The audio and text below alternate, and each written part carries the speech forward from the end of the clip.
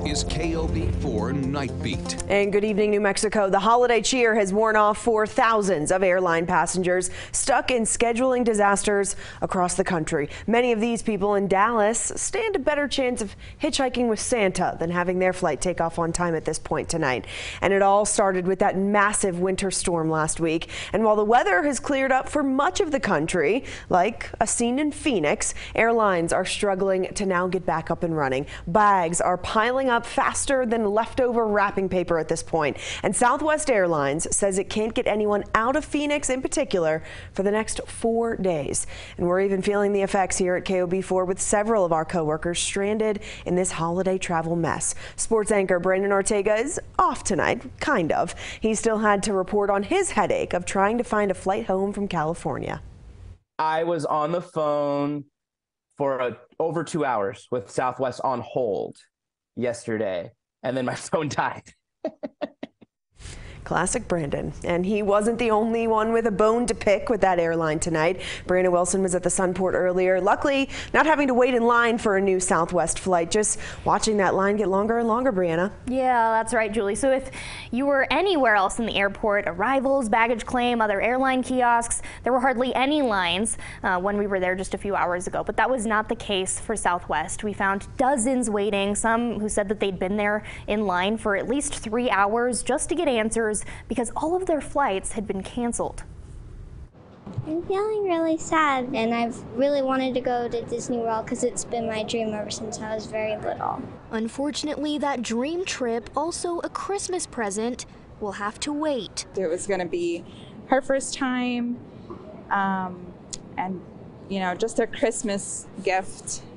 So it's been really hectic and pretty disappointing. Cindy Moreno says this is not the first time her family has been disappointed this weekend. They've been trying to get to Orlando since Christmas Eve. Our original flight was on the 24th, and that got canceled. So this was technically our rebooking for today, and it got canceled again. So it's just been one disappointment after another. Since their Disney tickets are for tomorrow, Moreno says her family is running out of time and options. Southwest saying the next available flight out of the Sunport isn't until New Year's Eve. So we're just thinking about renting a vehicle and driving for 20 hours. Fredalyn Vigil, who was trying to fly Southwest to Boston, was told the same thing. And I couldn't get a flight with them until New Year's Eve. It was scheduled for today, but they rescheduled twice and then finally canceled. No one we talked to was given a clear explanation for why their flight was canceled. What did they tell you when you got up to the front desk? That they were having operational issues and they couldn't reschedule. They didn't give us a reason why, but the rumor is that it's just staffing issues. There's not enough crew members to crew the planes. Well, nobody sent me a text or an email, so I tried calling, and I was on the phone for an hour and a half before I gave up.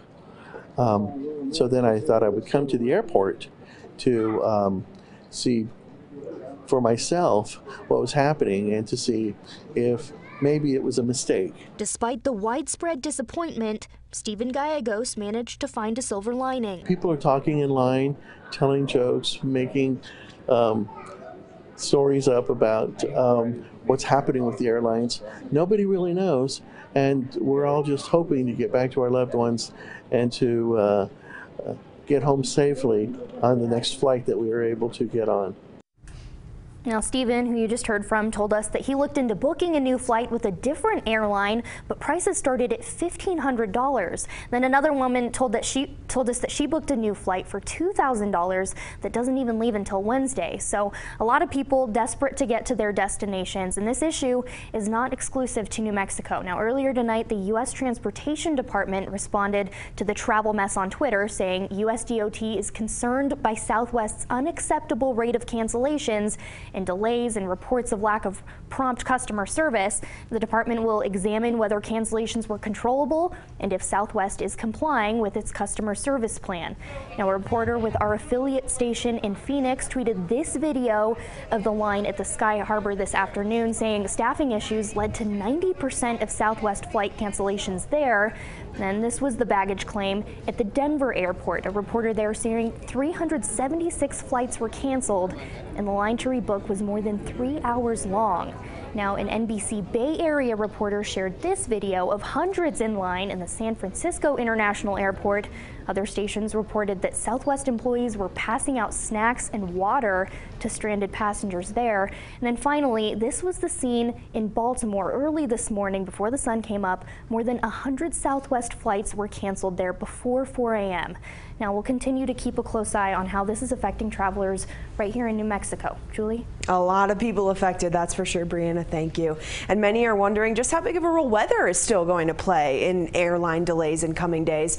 Meteorologist Brandon Richards is here with that part of the story. So, Brandon, we see the map behind you. How do you make sense of all of those colors we see in different cities? Right. So the way that we can see this, now you see a lot of this activity here on the West Coast is causing the moderate delays. This is weather related, why the delays here on the West Coast have moderate impacts, as well as Denver. They're dealing with higher winds, which causes turbulence that can cause delays there. But for the East Coast, where you have major delays from New York, Washington, Chicago, Atlanta, Miami, and Houston, a lot of this is called the domino effect. More than likely what happened is one delay led to another, and that's what happened with those major delays. It also counts for cancellations. So some of those cancellations from Southwest might be affecting that. But at least here in Albuquerque, the weather is at least cooperating with us. 35 degrees is the current air temperature. East wind around 7 miles per hour makes it feel like the 20s.